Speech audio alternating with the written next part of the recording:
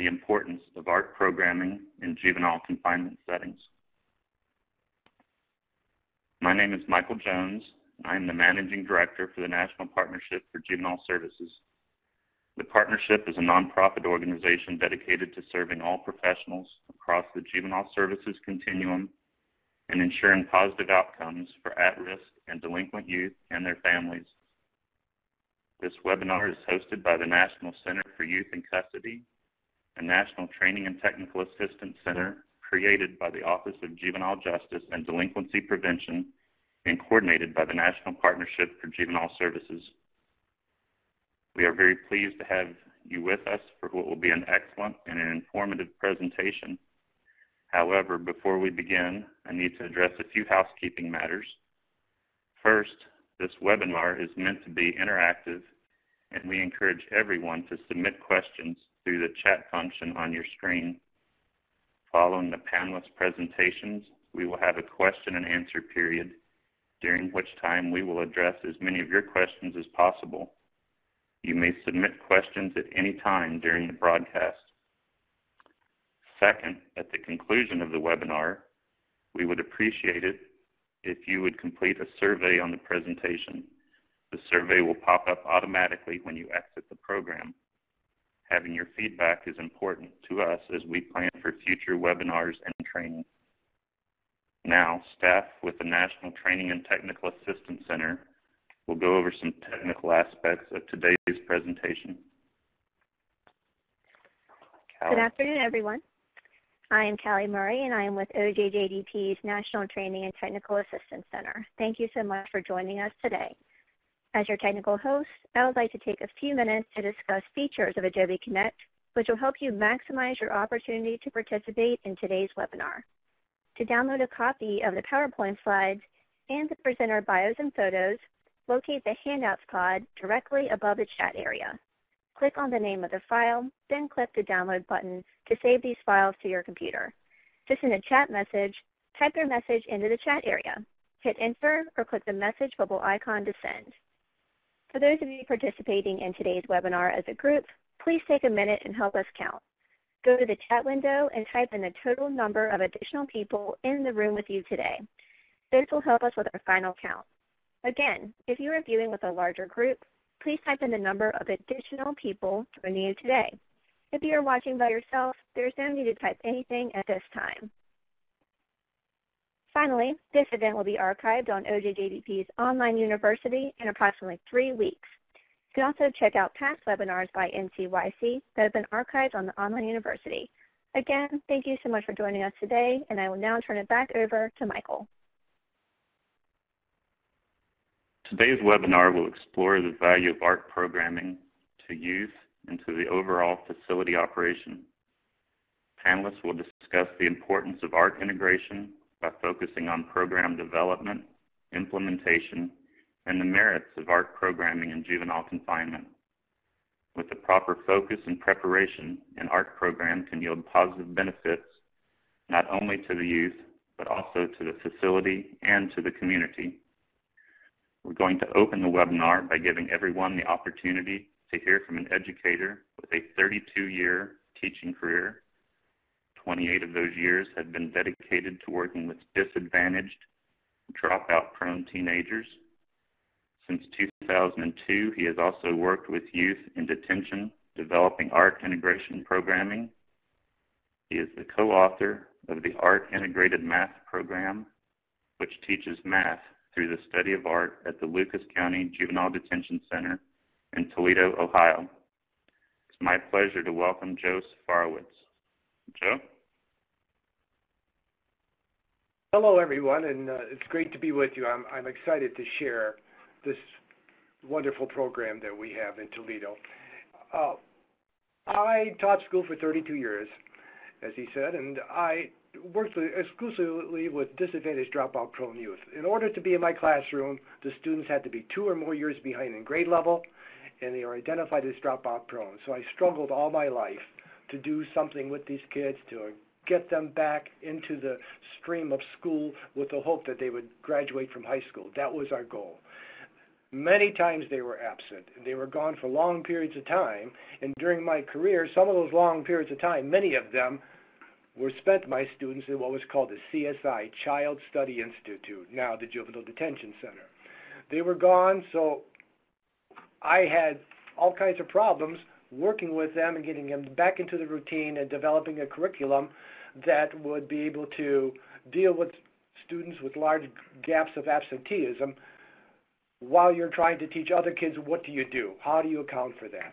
Well, the point is I knew what type of kids we were working with when the Juvenile Detention Center in Toledo asked me to do a program.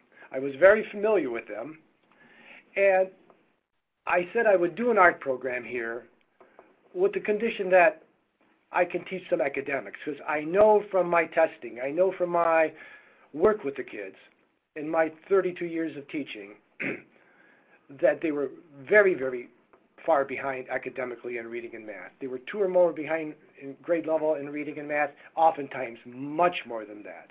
So I asked the people here at the JDC if I could do an art program with a little bit of academics sprinkled in there so they could touch a little bit on some basic concepts and learn something about math, language arts, and whatever else we could do with our lesson plans. They agreed. So I found out through working with the students and working with my co-presenter, Jan Revelle, we developed lesson plans that allowed them to do artwork. And inside of that artwork, every lesson plan had something to do with primarily math at the beginning, but now, after 10 years, we've been going into science and history and social studies and language arts. But we started out predominantly thinking about math. So we did that. And we saw that while teaching math through an art program, through an art activity, we were able then to introduce lots of new skills. The kids were learning new skills, how to draw, how to work with different paints they never had worked with before, how to work with acrylics or oil or water. So they were getting excited, they were interested, and we were trying to get them reignited into the world of school and academics. So we found that they liked what they were doing, and this was one way to get them to maybe like a little bit of the academics as well. They also learned new things, such as the activities we employed by using different types of creative activities to do things with sculpture, with every art form. The activities, the concepts they explored were totally new to them, and that fascinated them as well. So the art enabled us to get their attention and to trick them in a way to thinking, oh, maybe this is interesting, this math stuff. I do have to know about fractions. I do have to know about fractions when it comes to mixing paints, to mixing different compounds to make our sculptures. And they started to think about 1/2 and 1/2, basic, fundamental, entry-level things, but we're getting them cozier again and more familiar with academics. Then we also found out that they liked, as we expanded on this, they liked learning about the world of work in the private sector. I am a big proponent of bringing together 3 things, which I'll talk about a little bit later, and that is academics, the private sector, and art.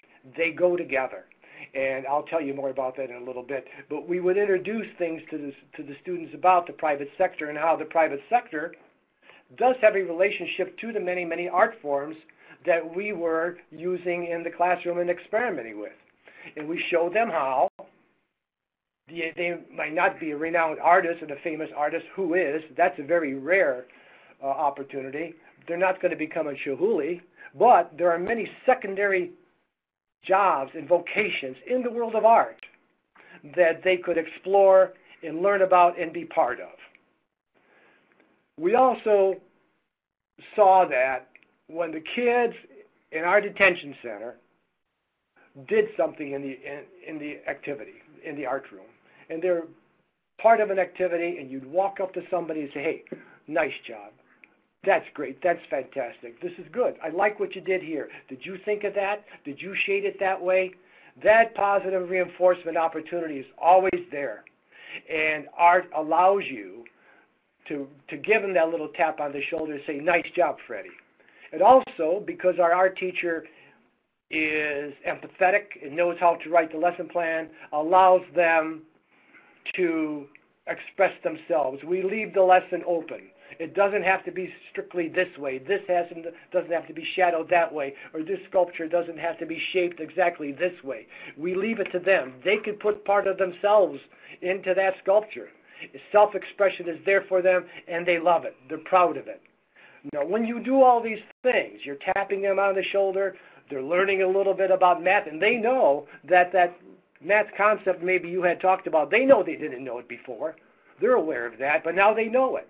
And they're cognizant of that, and they're proud of that. When you put all these things together, you gain our ultimate goal, enhancing self-esteem.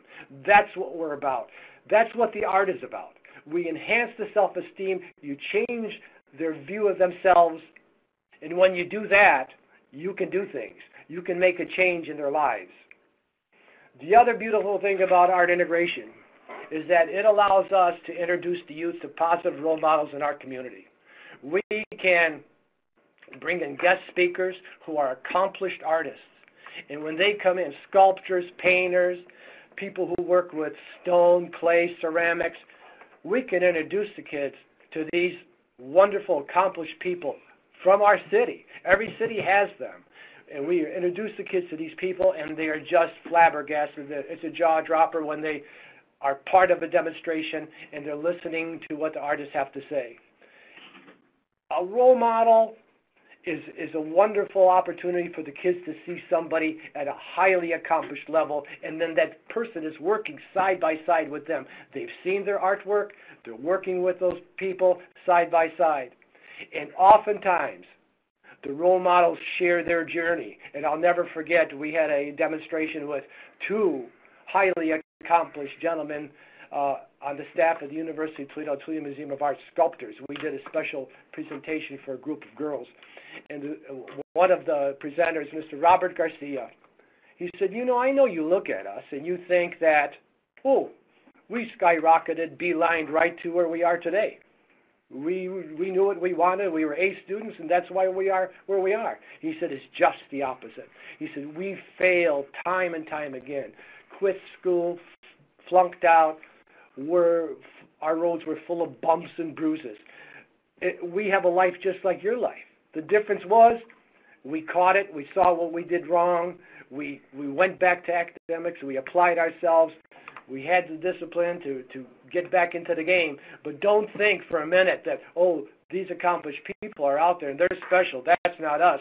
We are what you. But at an earlier time, we were just like you. Now you can change things in your life. You can study. You can work hard. And you can accomplish what we've accomplished. It's not too late, and you can do it. Anybody can. Probably, though, when you look at our art class and you're watching our kids work, it's absolutely astonishing to see how much satisfaction they get out of doing and being involved. The sense of involvement, the sense of losing track of the awareness of time and space, and just getting involved. I could tell you stories upon stories of students, what they say to us about the lesson and how they got completely lost in where they were while they were doing the lesson. The lesson also that we concoct for them and that we design allows them to learn a new skill, and it's a challenge. We don't go easy. They learn new skills. That requires discipline. And our teacher, as I said, Jan does it in such a way that she's empathetic, and she'll work with the kids and cajole them and help them, because it is a difficult task at the start. We had a situation where one young man at the JDC back in January was trying to do a certain type of sketching she was teaching, a new technique with line, and he just kept throwing his papers away. She worked with him and worked with him. Finally, through a patient intervention, they worked it out, and he did the best piece in the room. And he loved it. He was so proud of himself. When the class was over, he went to the garbage can, and he pulled out his piece. She said, what are you doing? He said, I want my first piece. I want to remember this, how I went from there to this piece, and that's going back with me as remembrance, how to go about taking my time and applying myself. it's fascinating how they do want to learn. They're just like sponges. Art programming, as I said, explores that wonderful, incredible link between art, academics, and the private sector. For every art form, for every art medium, there is a link to the private sector. They're doing ceramics for ceramics' sake in our wonderful labs at the Toledo Museum. They're creating wonderful glazes, all kinds of beautiful artwork. But ceramics is also used in the brake linings of cars, in the electrical industry, and they're used in dentistry. So when you show the kids this very, very interesting connection between art, it's just not art. It can be, that medium can be used for many, many other things. It becomes a little more exciting, and they get energized, and they become more and more fascinated about this thing called ceramics or clay or acrylic paint, what you can do with it, or graphic design. What you're seeing here is a slide of a cityscape. The slide of the cityscape is black. That was presented to a group of kids from a youth treatment center. Every object other than the black was a screen provided for the boys in that class, and they learned how to make that particular snowflake or hands or square. But this was a culminating lesson after they had each done several of their individual slides, screens. They were asked to do a group piece by the teacher. And the teacher said, remember now, place your screen wherever you like. Do whatever you want, but remember, the next guy's coming around. Give him room. Do yours in such a way that it complements what's going to be coming after you. Think about the next guy. So it was a team piece, and they really had a wonderful time doing it. And this is how the boys, working with an artist in screen printing, signed their pieces. And they had their thumbprints all over. And this piece will go on exhibition. This is the young lady, adjunct professor in 3 universities, a screen printer. She's showing the boys her work. She was juried into this exhibition called Roots of Diversity in Toledo in the lobby gallery of the 5th Bank. She showed them through the gallery, and then she came to her section, and they were fascinated by how she did her screen printing. And what happened is, after this tour, she went to another lab. We took them to another lab at the Art Supply Depot, owned by a ceramic artist, and there in the lab, this young lady did screen printing with the kids. But this is an accomplished artist, a teacher who's in this juried exhibition and many others. This is the type of teacher that the kids work with, the type of professional who, she works at the Arts Commission Greater Toledo, works with them and has the patience to create lesson plans for these kids, and we meet these types of people in our city all the time. Every city has them. We are blessed. Every other city, I'm sure, is blessed as well to use the art people that are out there to work with the kids. Every time I ask somebody, could you please work with us, it takes 30 seconds, and these people say yes. I was one of them. I did struggle. I know what art can do. The next slide, you see kids working with watercolor. We picked them to do a very difficult watercolor activity. They went out to a lab, worked with a highly acclaimed watercolorist, a role model like you wouldn't believe. His name is Aaron Bivens. Aaron talked to them about color, mixing color. We talked about solutions, but we also talked about how difficult it is to control that watercolor on the paper. That's where the science came in here in the math.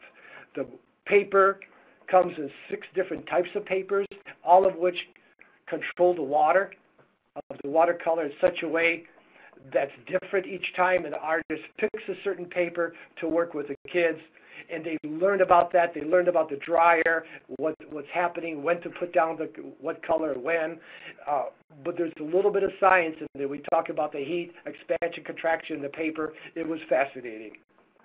I just made my picture smaller. There it is. Okay, the next slide. We see oftentimes how they get involved, the kids get involved, and they take what they do extremely seriously. They never, ever take it lightly. They are very intent about doing the best job they can, and it shows up every lesson that we get involved in. And it fascinates us to see how much they want their piece when they're done, and when they leave whatever facility they're working in, working with us in, they ask to take their piece home. It's a struggle for us to keep their pieces to put on exhibition. This is the koi fish the boys were all working on. They worked with Aaron Bivens. This is his piece, and this is Mr. Bivens. He's an interesting fellow. He's retired out of UPS in Toledo, Ohio, and he started as a teacher, an art teacher, was an art major, went to UPS, but he's the Hall of Fame linebacker at the University of Toledo. We talked football, of course, with these guys. They wanted to know all about his career. He still holds the tackle league record at the University of Toledo. He's in their Hall of Fame, and he even did a short stay with, I believe it was the Miami Dolphins or Cleveland Browns, but they were fascinated to see that this athlete, this man, loves to do this, and this is what Aaron does now. He is a artist now upon retirement. He has in-services and works with many, many groups in the community, and he was very, very willing to work with us. We were lucky to get him. He's come here on several occasions and talked to 60 or 80 of our guys. And speaking of this institution and people coming in here, we have had music presentations here, and that's not easy to do.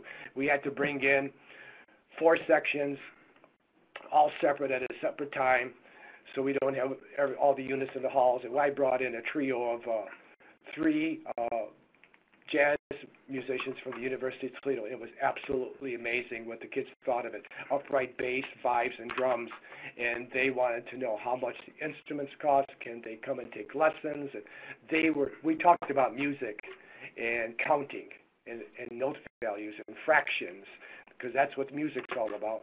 And they absolutely were enthralled, and we jammed, and they just loved it. We couldn't end the session. They were asking so many questions. This last couple slides is super, super interesting to us. On December 10th, the wonderful administration that we work with here, that's a blessing, first of all. We've got people that support the arts, from Judge Denise Coven to Dan to Deborah Hodges. We have a great supportive staff, and this staff put in money to create this exhibition. For years, Jan and I, my art teacher, would sit in class, and we would say to ourselves, how can we get the rest of the world to see what these kids do? It's not what they think. These kids are not what the people out there think. I know what they think. I hear what they have to say. How can we get them to see the kids the way we see the kids? The cooperative, disciplined, caring kid that we work with daily. So we talked and talked, and we can't bring the people here. So we said, let's put the artwork out there, right in the main lobby. And I went to the judge. Judge Cubman says, sure, let's do it. So we found money, she did, and we created this display. This is the display, lighting, I mean, it looks like a gallery. Lighting, and you see pieces up on the wall, and that's a certain hardware system we had to purchase. It cost around $9,000, and that allows us to hang the artwork without putting any holes in the wall. But you see here, artwork on this floor. We have additional artwork on the second floor, same way, to the total of 21 pieces. And each of the 21 pieces is an example of a specific type of art lesson. So people come in here, and I sit back in the lobby, and oftentimes you'll watch people, they'll go right up to nose, inches away, and they'll look at the artwork. This last slide is part of that same exhibition, which allows us to put in work from the kids that we work with here at the JDC, as well as people from the Youth Treatment Center. We have a program there that takes kids out into the community. It's an 8-week program. They work there, do artwork, and then I take them out into the community to meet that Erin Bivens and that young lady that you saw showing her print work. We want them to go out and meet them. And oftentimes those activities are structured around a hands-on 3D type of activity. And these are special kiosks made to showcase all the 3D work. The kiosks were made by the same company. They're screw-down tops. You can't pick them off easily. There's a knack to it. And they are also in the main lobby just before that wall so that people will see what these kids are capable of. This will be turned over every 9 weeks, constantly showing the artwork of the kids in both juvenile detention in Toledo and youth treatment program. And I think that's my time, isn't it? Thank you, Joe. That was very good. Thank you. I'm going to ask one quick question here because I saw it pop up on the screen. Someone wanted to have you repeat the name of the artist that was the ex-football player. If you wouldn't mind to do that just quickly. Oh, yeah, a great story. Aaron, A-A-R-O-N, Bivens. And I'll tell you one little thing about Aaron Bivens. Aaron Bivens also is in that juried exhibition that we attended. You saw the young lady talking about her prints. Her name is Michelle Carlson. Aaron Bivens has several pieces in that show. One of the pieces is a piece of Maya Angelou. And he called Maya, sent her a painting of Maya. She called him, and Michelle, the tour guide, related that story to the boys, and they found that to be very interesting. Aaron Bivens. Okay, thank you. You're welcome. Our next presenter, Dan Jones, is the Vice President of the Ohio Juvenile Detention Directors Association and also the Administrator of the Lucas County Juvenile Detention Center. Dan can provide a first-hand account of art integration and the success that he's seen from Joe's efforts over the past few years. Dan, welcome to the program. Thank you, and I want to thank everybody for giving me the opportunity to quickly speak on what we do here in detention, and just to be able to verbalize how much I appreciate what has been brought in here and the effects it does have on our kids. Just real quick about our facility, as you had stated, I'm a practitioner of detention. We do it on a daily basis. Here we have very good kids who have made some pretty bad mistakes at times. What we have about an average daily population of about 32 last year. Our average length of stay is a little over 8 days. We have a 125-bed maximum bed facility. So we're an innovative court and a JDI site. And the type of youth that we have, just so people kind of know what type of youth we're talking about, is we have many different alternatives to secure detention. We hold youth who present a danger to society only. So basically, if it's a violent misdemeanor or a felon, they're here. So if you could see the type of kids that we work with, and then when you hear of the success that they have and how much they enjoy the program, you can quickly see that if our kids love it, I think any type of kid would love it. So what we have is we have our integrated math here at Joe's program. We have that 5 days a week, and one of the reasons that we have it 5 days a week is because it does help us meet our mandatory ODE requirements. Jan Ravel, who Joe spoke of, we are extremely blessed to have her. She is also a licensed certified teacher, so that helps us with art. It helps us with the kids being here and then the kids wanting to actually do the work because they see that it means something, and that schoolwork is a seamless transfer over to their school. So that way they're not just sitting here they kind of see an end result for that. There's a lot of positive incentives that we have for the youth to go there. We rarely have behavioral problems at all in the art room. We do have some in the traditional school classes, but in the art room, the kids kind of see that more of a privilege to be there. So we rarely have any type of drama going on or any type of altercations in there. It's a very safe room. The kids do enjoy it. They do get to talk. Jan, as I said before, she does an amazing job. She's very attentive in what she does and who kind of sits where. For example, when the kids come in, they have empty tables, blank tables, nothing on the table. So when they come down, Jan may pass out some paperwork and kind of get a feel of the room, look at the atmosphere, see where it's at, and then she may make a change to her project, may not, and then when she passes out stuff, she counts it out in front of the kids. She'll recount it in front of the kids when they leave, so that way that she knows and the kids know both how many pencils are down, how many pair of safety scissors are down, everything. And she also will let the juvenile detention officer know as well, hey, I'm going to be setting 6 pencils down at this table. That way all 6 pencils get picked back up. again, that's crucial in having a 24-hour detention facility. That safety is going to have to, will supersede and be very important to what we do here.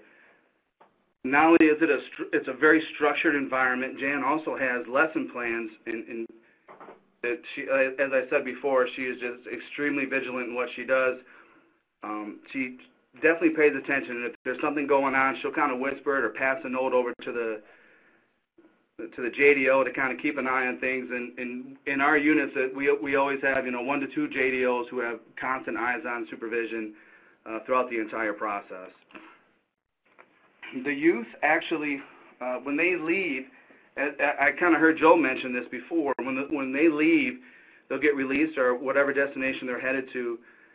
It's kind of funny because at times they'll ask if they can go back and get their artwork, or they'll get ready to leave, and you're thinking of all the different things that are on their mind to be able to go home, see their family, friends and family, and just different things that has been taken from them here. And as they're sitting downstairs getting ready for release, they want to run back upstairs and get their art project that they made with Jan. So it's that right there kind of tells you how important it is and how important it is to the youth. I think that the youth actually get an opportunity to create something that they're proud of in the projects that they never thought they could do before. Like you'd see an end project, and right away they'd say, I can't do that.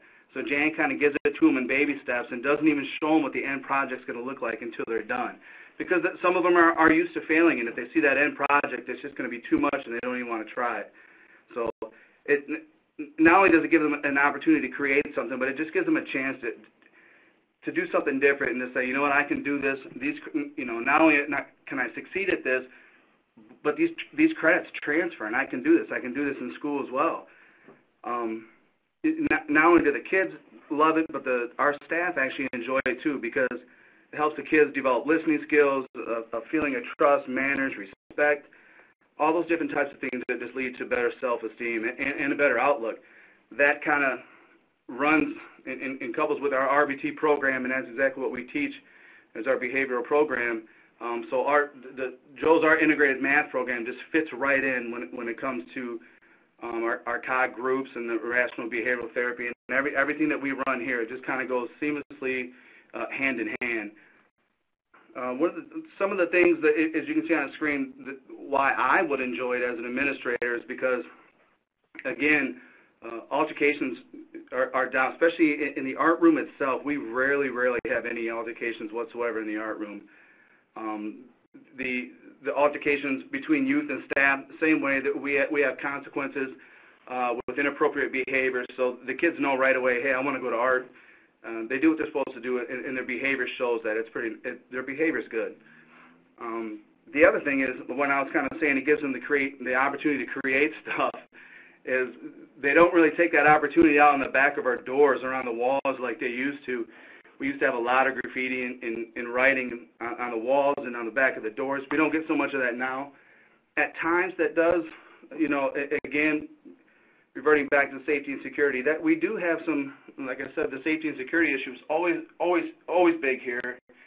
And one of the things that we have is a large list in the art room where everybody can see it, and on that list is it's a list of different things that aren't prohibited in the art room, whether it be the number 55, whether it be a pitchfork or a crown, in different stuff like that to signify gangs and the different sets from around the area. That kind of just helps keep the altercations down. And with that, we, again, having somebody vigilant like Jan, we ensure that a lot of times the colors, we don't do primarily red, primarily blue. She makes sure that she integrates many different colors and many different things, so one kid just can't do a piece of artwork that is kind of on the down low, signifying to everybody else where he's from and what set he's from and things such as that. And truly, when they go in there, that's kind of the last thing that they do. Jan, not only does she pay attention to safety and security, but she does like the color theories and like with the different warm colors and cool colors. She does all of that kind of stuff and to demonstrate to the kids how our brains see different colors and what that means. And as Joel said, she kind of mixes that art with the science. They do a lot of mixing of paint They do a lot of estimation on different things drying, different materials drying. We have, which I thought I never would say, but back in the day, but we actually have we have fish and some different insects, some reptiles, different things like that, and that are in the art room as well. The kids absolutely love that, and I got to be honest, staff do too. One of the major things that I have a problem with is that we don't allow staff to participate too much in any activity because they're being paid for eyes-on supervision. And at times we do have to kind of get on staff because they want to do the projects with Jan and the kids, which would be fine, but then we always got to kind of make sure that somebody's actually watching the kids too. So the cultural education is amazing here as well. One of the things that they do, that Jan does, is we do a lot of like Native American pods, the African mask. We do African prints, the original tie-dye from China, and Celtic designs I think she's working on now. Just many different things like that I think that also get the kids in touch with their cultural education as well. Let me see where we're at here.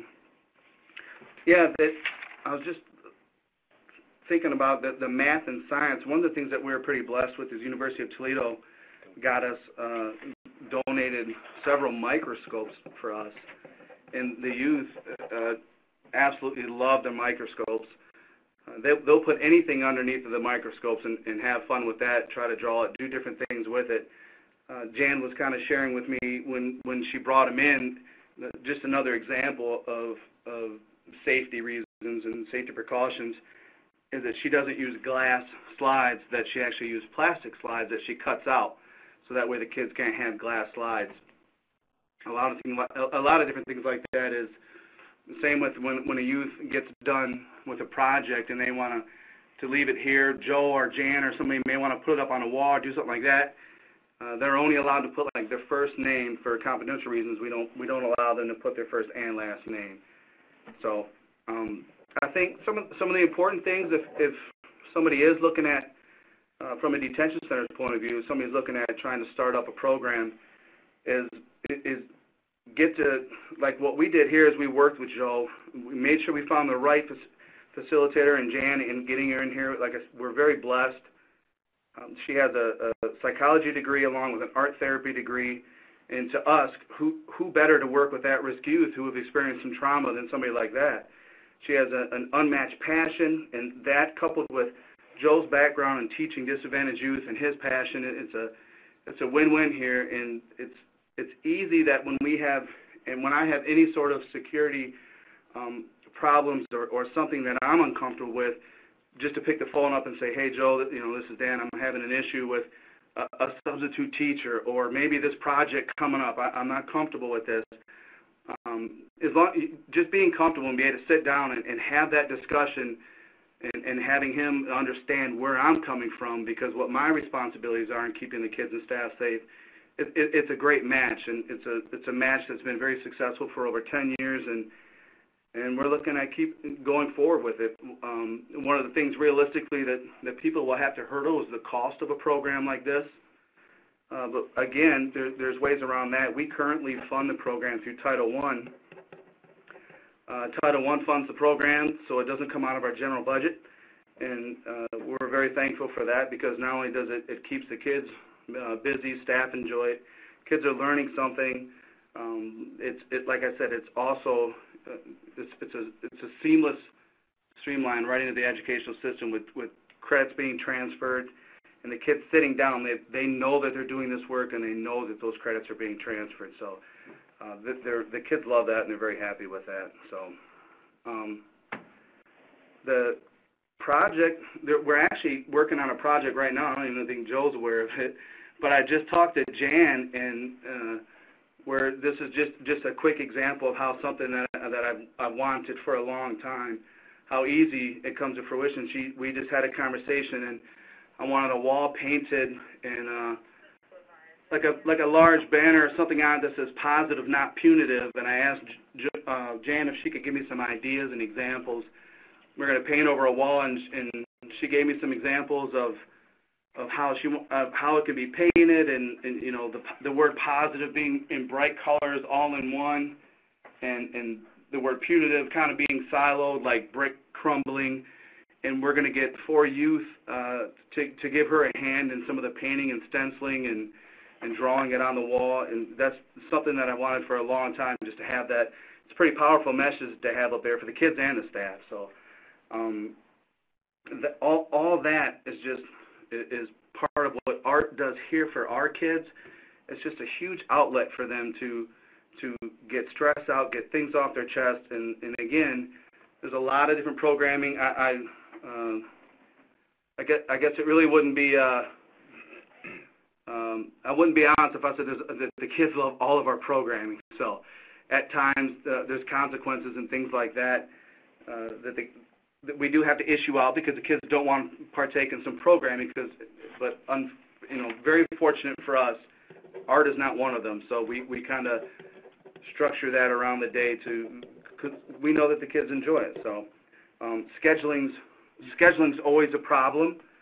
So that's one of the things that somebody will have to deal with if they're running a facility. But again, if you're interested at all in like your ODE requirements and your educational requirements that you have to reach for the day, I mean for the year, that's something that you have to prioritize, and you can schedule that right in with the rest of your schooling. So it tremendously helps us out that it helps us. We actually exceed the ODE requirements, so that we're very happy about that. So that's all I have.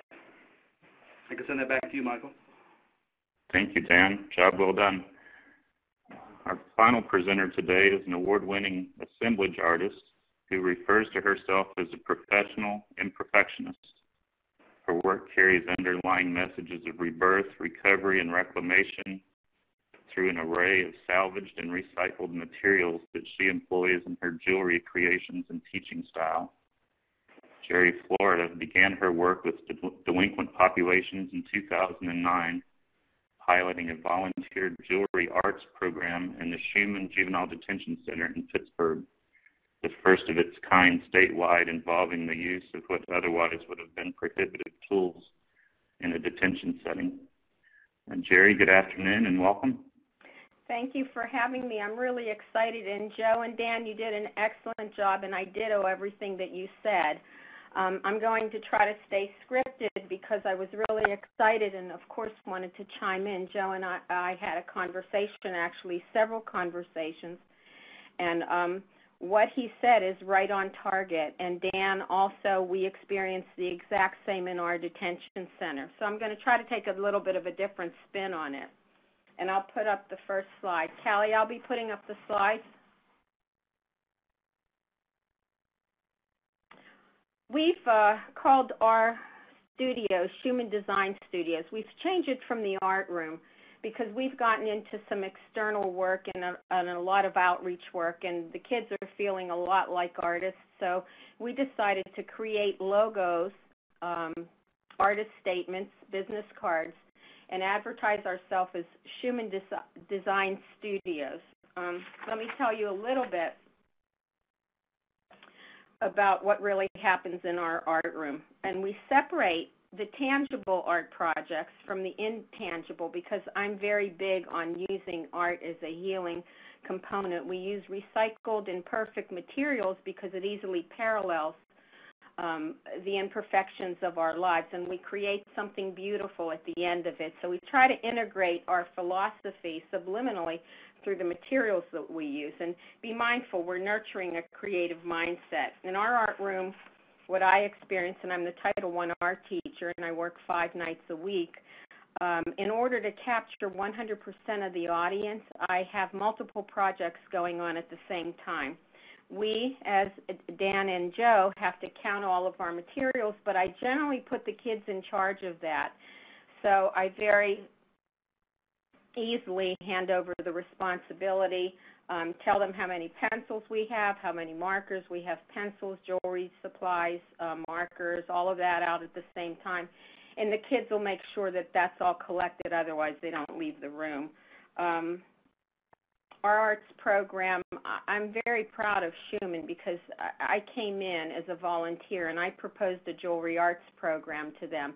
And for that entails tools that are considered contraband. We use files, we use hammers, we use anvils, pliers, round nose pliers, wire cutters, and I'll tell you a little bit more about that when we get to the visuals. But we also have a lab vault department, and we'll be doing robotics this summer. We do an extensive amount of writing, poetry writing. In the art room, we collaborate a lot, so the kids write the poems, and then they come to the art room, and we create the backgrounds for the poems where we translate the poems onto the art pieces. This summer, we hope to be doing soldering with jewelry.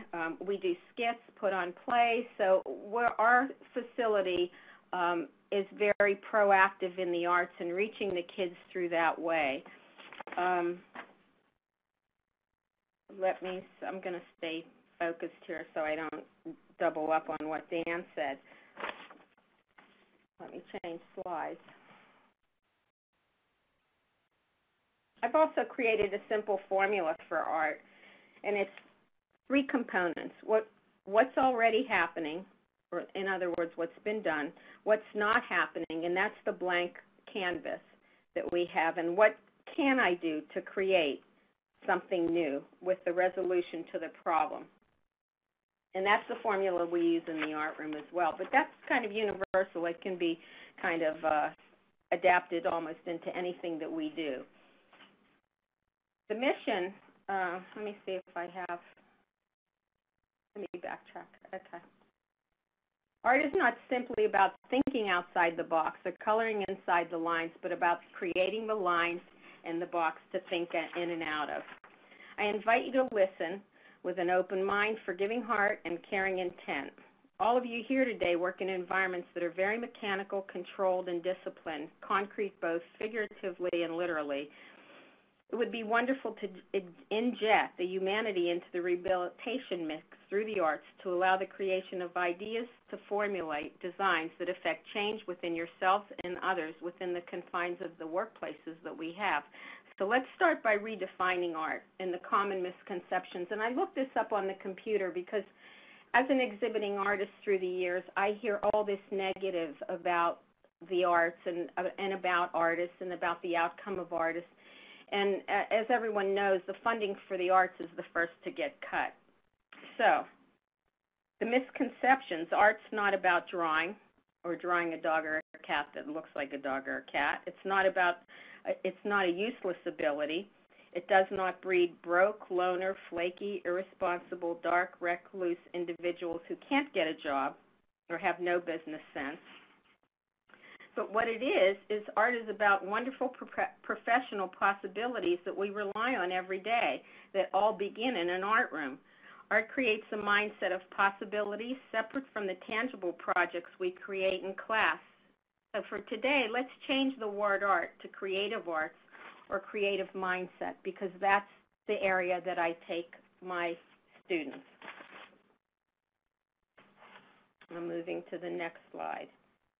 The mission is to create an accepting environment that challenges negative attitudes, expectations, and replaces them with attitudes of determination, belief for self-change through art. I looked up the word creative in the dictionary, and it says having or showing an ability to make new things, involving the process by which new ideas, stories, etc. are created, done in an unusual way. In my work as a teaching artist, I find working with adults, I have to unteach them first before I can teach them new ideas. I dispel attitudes and beliefs and give them permission to learn another way. And I guess I'm addressing you as adults because you may also have those attitudes. I tell my classes, my adult classes, I'm going to mess up your hair because they're used to some kind of formal process. And adults really fear mistakes and they ask too many, can I do this question, as if I have an answer for an outcome. Kids, on the other hand, and Dan and Joe, you probably know, don't pay that much attention to what we say, but they really watch what we do, and they do it fearlessly and sometimes even without permission. So at what age did we trade in that just doing for just asking? And that happens somewhere in our adulthood. So let's broaden the scope of how we define an artist. And I include all of us. We are all creative creatures, and that separates us from animals. To simply survive, we have to adapt a creative mindset. We do artsy things daily and don't even recognize it. We plan our daily agendas, creatively allocate our time. We create meals, sometimes improvising ingredients. We choose outfits, hopefully fashionably. We decorate our houses, our own, in an innate feng shui style. To what degree do you allow yourself to get stuck in your thinking inside a box with misconceptions about your own creative ability? Because adults seem to have difficulty understanding and translating the characteristics that we learn as artists into our everyday life. So in order to think outside the box, you have to reopen your mindset and define, with permission, the creative mind as one with ability, possibility, vision, belief, fearless to experiment, and a conscience. And we all have a box to crawl out of and even more to create. So how many of you now are in that mindset? Let me change the screen. Our facility is 90% boys, and when I first started as a volunteer, I volunteered for 2 sessions and was immediately hired by the Title I summer school program because I brought the jewelry arts program to the center, and in no better words, I put it, was able to legally sedate the kids with a box of beads. The reason I decided to start as an artist to bring the jewelry arts into the setting is the painting arts, the sculptural arts, all give the same level of satisfaction, but not the immediate gratification that you can get from a designed jewelry piece. In other words, the kids can create a bracelet or a necklace, and they can put it on, and within minutes they have 2 or 3 people complimenting them, and that's coming from the outside. We can't get that with sculpture, unfortunately, or paintings, because we can't wear them and we can't present them to the public. But we can do it with something as small as that, because jewelry you are able to display, you can use it, you can sell it, and you can gift it. You know, it's a good icebreaker for when you have difficult relationships. You make a bracelet, and our kids do that. We have an innovative arts program, and we've been incident-free for 5 years. And my urgency was also to address the students through immediate gratification before they reach the adult facility, because our average ages are from 13 to 18. And you know, when they get 16, you start to worry if they're repeat offenders, that we really need to grab them emotionally in some way and start to enhance those qualities that we struggle with, because our competition is the streets. Once we let them out, you know, we're just a molecule in their lifetime, 3 days or 8 days of detention or however long. So we have to make very powerful statements within the short time that we have. We do coloring, painting. I also teach free draw, simulated. I do a simulated art gallery, which requires the math, where we measure the square footage of the room and how much money needs to be generated through that square footage. We estimate our costs for expenses, utilities, payroll. This is all imaginary. And then we take art that has been left over or unfinished, and we use that to hang in our gallery. And we vote on it, and that's where the fun comes in. It's almost like an auction, but the kids will put a price tag on the art. And then I have to remind them that that wall space has to generate so much money, and how are we going to make payroll and all of our expenses at the end of the month. So we do find ways to integrate the academics in our art programs whenever we can, but I also integrate that healing process that's so kind of universal and ingrained in me. Jewelry arts requires no previous or traditional art experience, no age requirement. Most projects can be completed in less than an hour and are simply fun and creative. And I'm going to move on to this next one. Safety and security. Because we're bringing in tools that are considered contraband, our initial concerns was, could that be handled? And I allowed the residents to create the studio rules and then be in charge of the tools and incorporate their innate leadership ability to follow studio rules. And they've been very good about doing that. I think we have several slides on safety and security, so I want to just kind of go through them. I have a video at the end that I would like you to see. Now, let me see how many slides we've got. And you can read these, and you will get the printout of them, so we don't have to go over all of them, but I'll bullet the important ones. The first one, builds trust. What's amazing to me is that students have such a poor self-perception of themselves. They've asked me, Ms. Florida, what have you done wrong to be working with us? And that says a lot in that statement. But through particularly the tools, they prove to themselves that they can be trusted.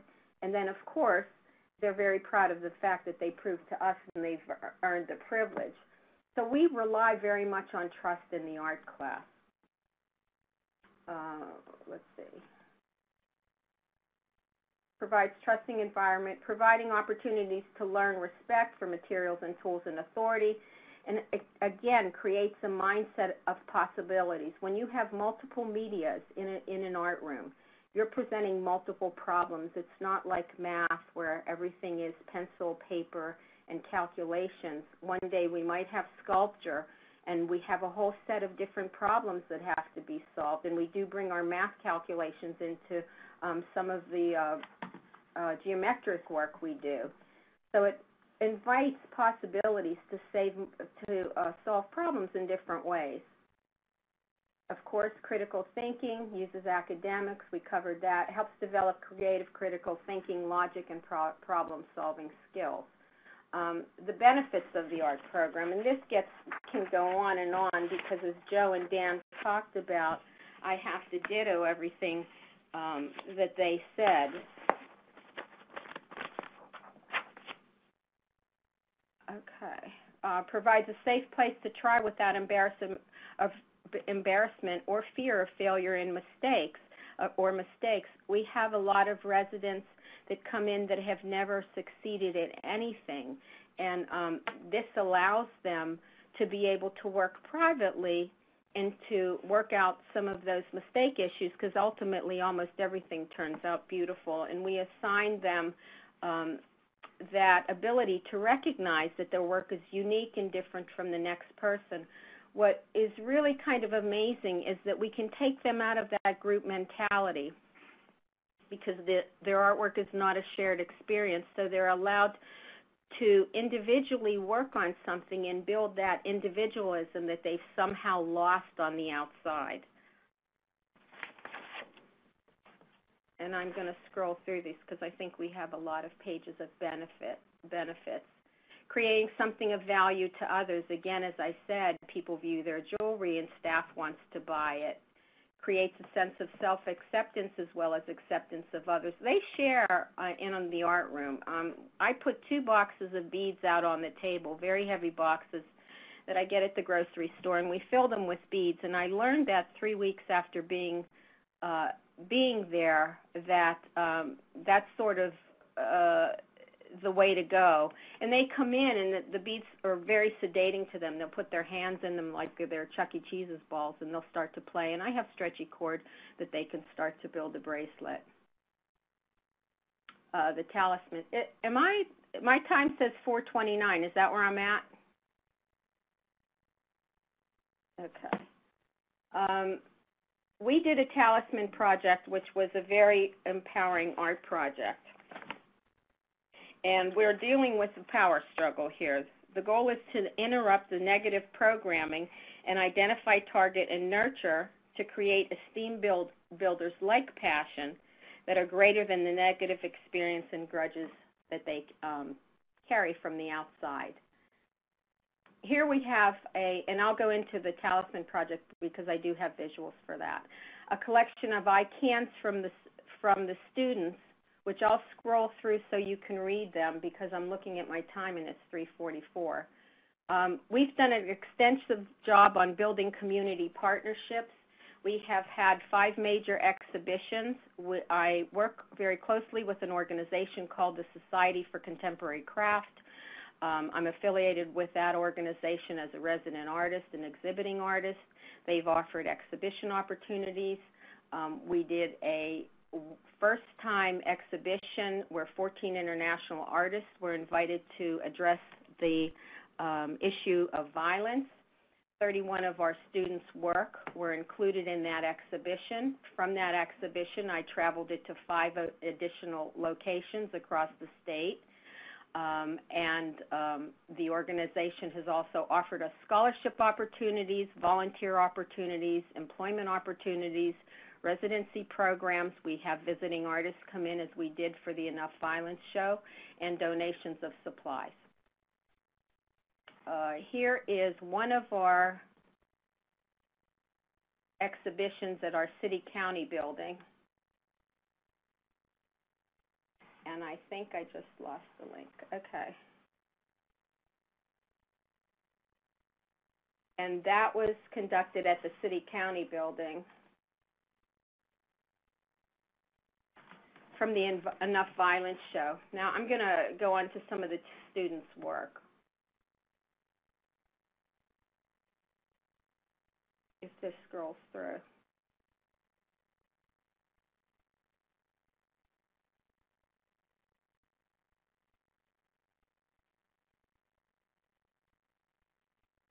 Okay, Callie, I'm a little lost here. Enough Violence show that we put together was an opportunity to engage much more deeply in the community, working with new partners in fields beyond the arts. A lot of this work was craft created, museum with the use is calling of Altoid tints. a criminologist. And filing Altoid This tints and is strange. creating memory boxes. What I didn't know from those is that the tints. Society I'm for having Contemporary trouble Craft getting back on my normal is an screen. institution that is so intently focused on bringing together artists with people from other segments I do? Okay.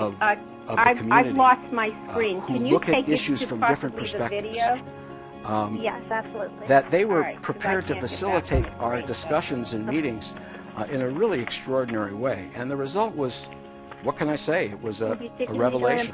Our third core value is Yeah, play the connecting video. artists with I think people you to can build cue it in community. at 4. And we believe that 405, arts and organizations that like will ours show, have not just an opportunity, the portion but that a we were involved responsibility with to the take leadership in this area.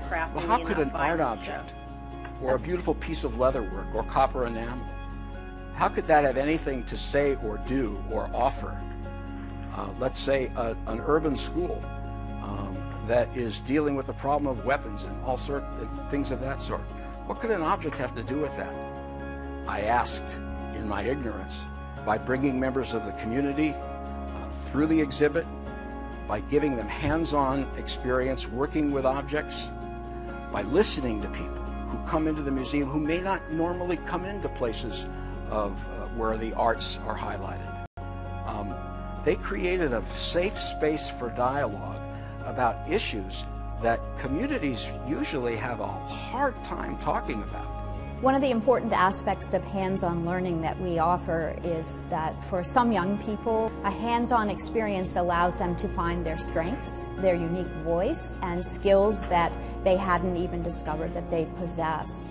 For some students, it's made a tremendous difference. We've heard from their teachers that suddenly they saw a different child in front of them, and we're so impressed that this individual was stepping forward into a new leadership role.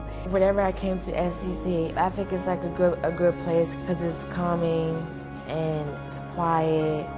You know, it's just real peaceful, and you can like just, you know, kind of like do your own thing. I see myself growing in the jewelry, you know, departments and things like that. SCC apparently has taken me under their wing, who I have taken the kids under their wing, and trying to bring anyone that will listen to us on board to open up their eyes about the difficulties we have here. And the main thing is that these kids can be saved. They can be saved. She smiled so much, and we communicated. And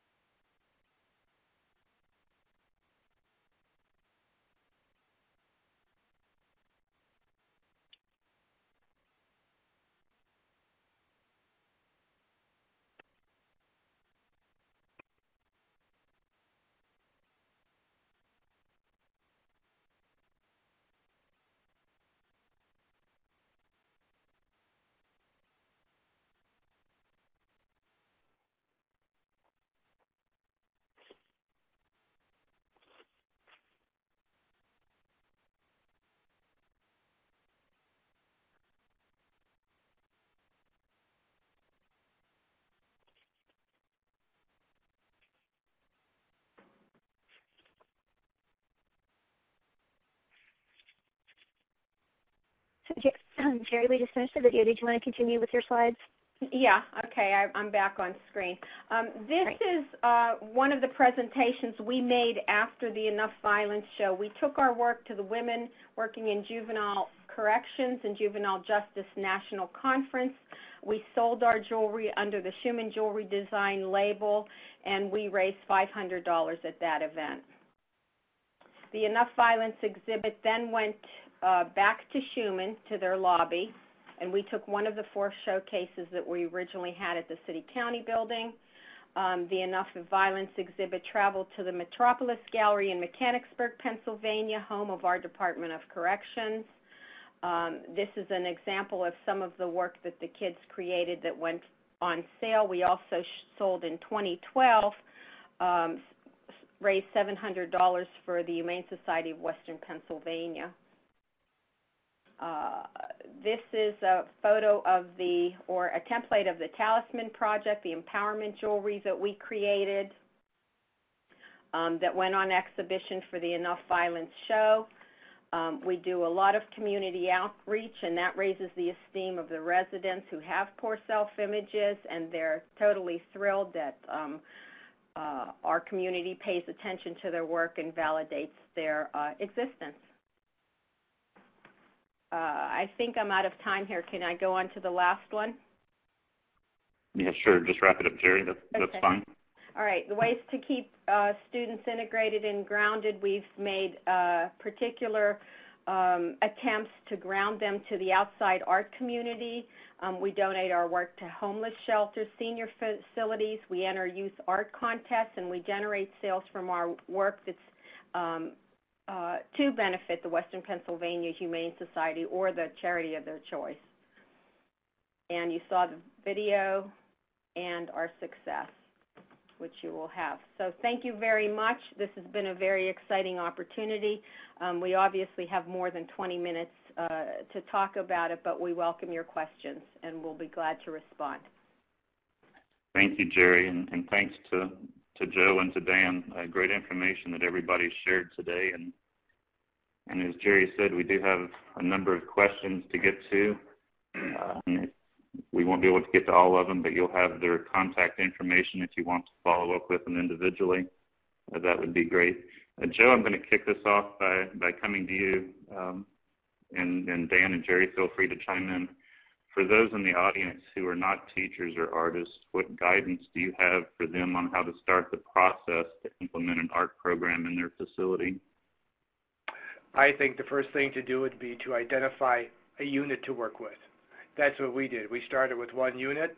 We started with simple lessons that would allow you to keep the materials down to a minimum, colored pencils, crayons, and count. That's the main thing. Count your materials. Jan and I count when we disseminate the material. We count when we pick it up, and that's the key to being safe.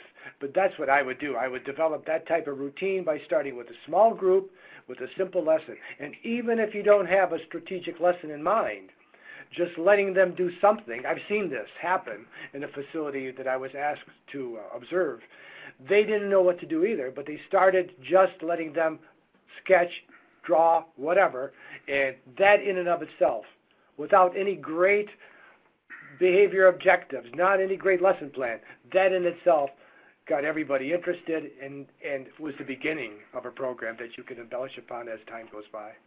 I have to agree with that, because I think what would be very handy and very easy is just copy paper and colored pencils or crayons or pre-printed coloring sheets that you can get online. The kids really like to color. They feel very safe coloring.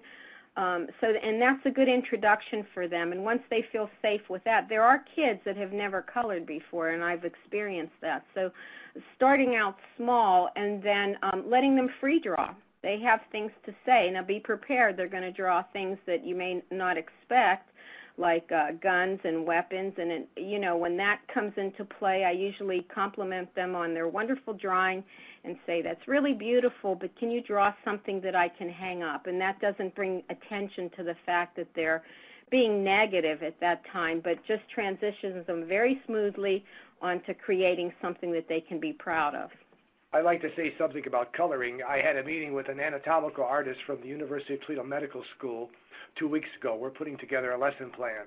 And coloring plays an important part in students, artists learning about anatomical art. They color a lot of things all day, every day throughout the entire semester. Coloring can play an important role in the beginning of an art program, and so can tracing. Exactly. How would you talk about engaging staff? Do you do any activities to engage staff, get their buy-in? Do you have any have you had any challenges? We started here working directly with the unit, with one of our toughest units, to see what we would be able to come up with over that prototype program that we instituted here. And we just dove in and started working with the guys. After that, the staff were observing us, and then they bought into it. Yeah, I would have to echo Joe. I think the staff kind of they kind of gravitated towards themselves. If when they're, like I said, here in our detention center, we have constant eyes-on supervision. Safety is going to be paramount. So I think staff, when they're involved in an activity where youth are arguing, getting into physical altercations, or just a bickering back and forth, that makes it a long 12 hours for staff as well. But if they can go into an art room, feel that emotion and feel safe, feel that that environment that they're surrounded in, that makes it a better day for staff too. And then that particular hour and a half, 45 minutes, whatever it's scheduled for, goes by very fast. With us, unlike traditional schooling, when we have spring break and summer break, things such as that, Jan and Joe with us, they stay here year-round. That's one of the things that we don't want to let go of. And one of the things that the kids don't want to let go of too. We keep the art program here over summer break, and we just keep it running year round. It helps out a lot with the kids, keeping them busy, keeping them happy, and the same for staff. People who start and begin a program on a very simplistic basis are going to find out right away that the art program will create a safer environment. Everybody worries about that. You're bringing in pencils, whatever. But if you're watching what's going on and you do your counting, it'll create a safe environment. I have to agree. I mean, I'm so beyond counting at this point because we do have so many materials out, and we do trust the kids to return them. Like I said, they don't leave the room unless everything's in place. The other thing is we do invite our staff to participate in some of the activities because it gives staff a chance to commingle with the kids and talk on a different level. And the kids really like to see that that we, as artists and staff people, suddenly are on their level, and that feels much more accepting to them than a security person or a staff member standing at the door and watching over them. Joe, if I recall, you've worked with some university professors. Has there been any empirical research measuring the outcomes of the program? There is no hard and fast data out there right now. It's so new.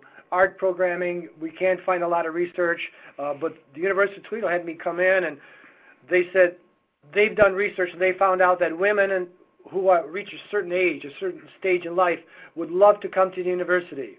Could you do something for us? Because the main deterrent to women coming into the university is their fear of math. Can you do something for us? And I did a couple, 3 or 4 semesters for the University of Toledo where we had art integrated math programming for the women, and that helped. But there's no hard, fast data. We're looking at records not too long ago, and we didn't ever complete that process, nor is there data here. It's hard to keep track of the little guys and girls that leave us, but that's our next frontier, I think. I would love to know where they go so I could keep track and work with them after they leave, and we're going to be doing that soon. I think we're on the verge of connecting with them and keeping in touch to provide opportunities. We see kids here. This is the most incredible talent. One little fella, he said, Mr. Joe, it's a long story, but I'll get to the crux. He said, Mr. Joe, this is what I do, and he was showing me his artwork, and he made letters. He said, I make letters, Mr. Joe. I said, what do you mean, Freddie? You make letters? He said, that's what I do. Whenever I'm in jail somewhere, I got time, I make letters. He said, like that baseball team, the Tigers, they have that big D. Well, that type of D, that style, I memorized that alphabet, and would you like to see me do the whole alphabet? I said, no, Freddie, I don't have time for A to Z right now in Old English type style, but let me see some other things. He showed me all kinds of letters that he created, fonts of his own. So there are so many things that they get involved in that they love to do. If I could keep contact with Freddie, I could say, hey, Freddie, when you're out, boom, I'm going to put you to work here. I'm going to have you shadow and job shadow some people there. That's our next frontier, by staying in contact with them more than we do. Well, we've already started that, and I'm in contact with 3 of our students, Taylor being one of them that you saw in the video. I have another one scheduled to actually be in one of my classes this Saturday at the Contemporary Craft, because I teach all over the city. I also have another one that just called me the other night that will be working with me, and we have scholarship money available from the Society of Contemporary Craft and from the Children's Museum. And on another note, I've solicited a space for pop-up studio. We have 5 private funders, and we have 5 volunteer teachers ready to go. Our problem has been getting them beyond placement, because by the time they leave us, they may have anywhere from 3 months to a year to serve, so it's lost in the transition. So we're now working through the probation offices to try to keep contact with the kids so that when they're released, they come back to us. Another thing we're doing here, in a sense, touches on keeping track, is in the last 2 months, I've been working with the Toledo Museum of Art and have met with our Judge Cubbin, lead administrative judge in terms of youth programming. And tomorrow we're going to finalize a program, because university, in a meeting I had with them last week, offered to us full scholarships to anybody on probation, anybody in detention, leaving detention, any of the youth in YTC, and in foster care. Anybody that we recommend, they're going to give us full scholarships. So in a way, and to any program they offer, by the way. Plus, they're going to reimburse us for transportation. So in a way, I'll be able to keep track of these little people and say, listen, do you really like this or like that? And then I'll put you in that program. So I'm going to be keeping track in that way, but there is not a formal process in place yet, but soon we hope to be able to do that.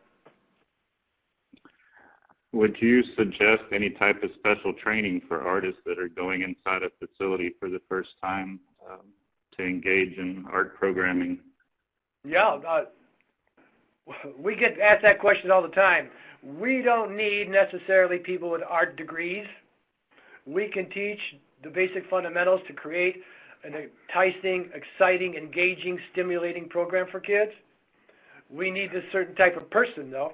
You need that person with that empathy, with that can build that rapport, that can work with the kids. You need a certain type of person. I've seen it time and time and again where I had an education major in criminal justice tour this facility. And after 2 tours, they quickly dropped that major and went into something else. You're looking for people who have a certain type of ability to work with youth. That empathetic person, that's sincere, non-judgmental, that can see a little Freddie do something wrong and turn the cheek and come back the next day and let's do it again. Let's try again. You need a certain type of person. That's what you need more. We can teach them the fundamental art lessons, and you don't have to have a degree in art history or in art therapy to do it. We do. Jan does, and I have all my degrees, but that's not the important thing. You need a certain type of individual. I also think that a good resource is your local art centers, because as visiting artist, I invite working artists to come and do a lesson with them, and we've had very much success with that because they already carry that empathy and all those qualities with them. So as long as there's security in the room and the artists feel safe, I think they'll be surprised how welcoming the kids are.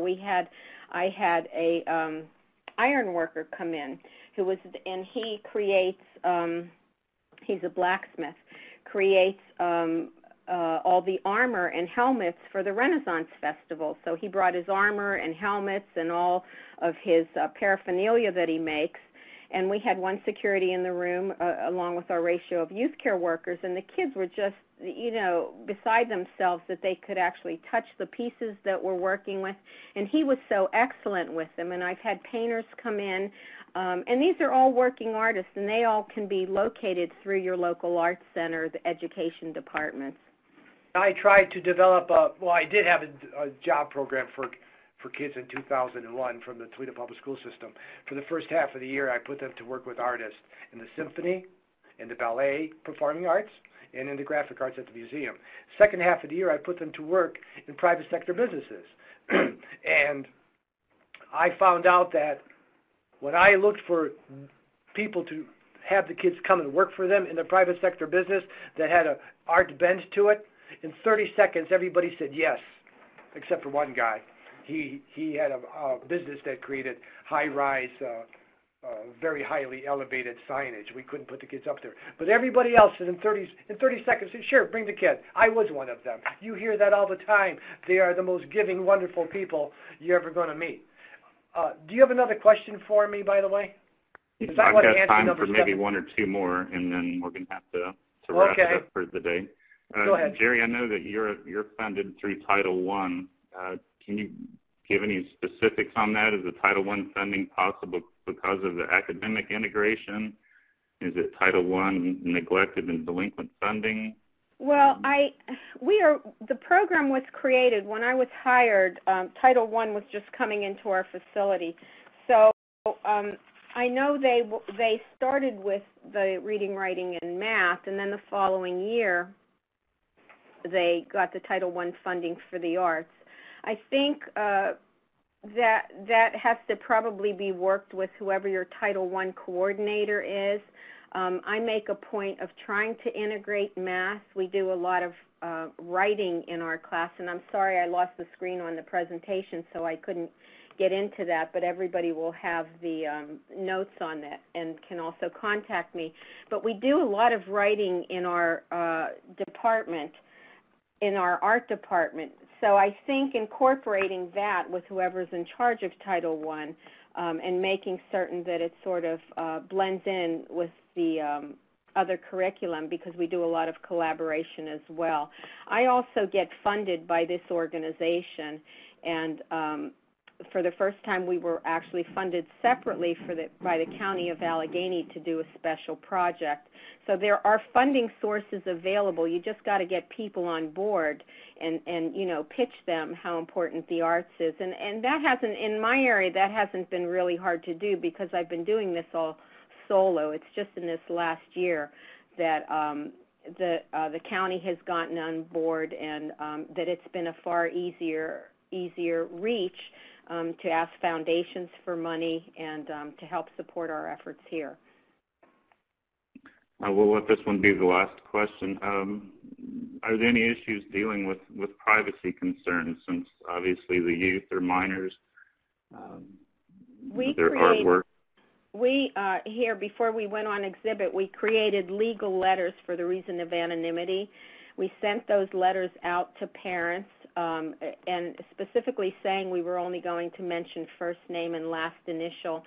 I also made personal phone calls to every parent before we exhibited any of the materials, any of the artwork, and that was done in the presence of another person. So we covered bases as far as the legalities, and then those letters were returned with signatures of parent or guardian, and we kept them on file throughout the exhibition that traveled for the 5 locations, and we have them. So before we exhibited anything, we made sure we were covered on all legal basis.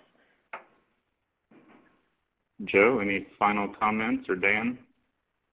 I would like to comment to number 17, the question. How can you get this done when kids are here for a short period of time? How do you get a lesson done? Our lessons are designed to begin on a Monday and be completed on a Friday. The lesson plan is written in such a way that it gets done in that week. The other question was, what do you do? And number 18 asked, what about in prison? Can you do something like this in prison? Exactly what we do here, it would work and be a success in prison. I've seen it done. And what about probation? In Toledo, this facility several years ago had a wonderful 5-year program in the arts for kids on probation, and they came to us on a Friday. And the kids on probation started with glass torch work at the Toledo Museum of Art. The first year, we had a 40-week program. We kept them very busy learning how to work with a torch, and it was fabulous. It was recommended for Governor's Award at that time. We didn't win it, but we were recommended. We were pleased just to get the recommendation. After that, we went to glass blowing, glass etch, cold glass fusion with these kids, and it came to a point in year 4 that we didn't have enough studio time in a glass blowing facility at the Toledo Museum of Art. I had to go to 2 other glass studios to get time to accommodate the kids.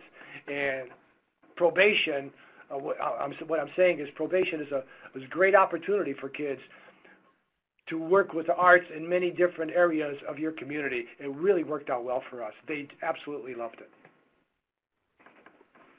Well, unfortunately, we're going to have to wrap things up for today. We've got a hard out here at the bottom of the hour. There's certainly been a ton of dialogue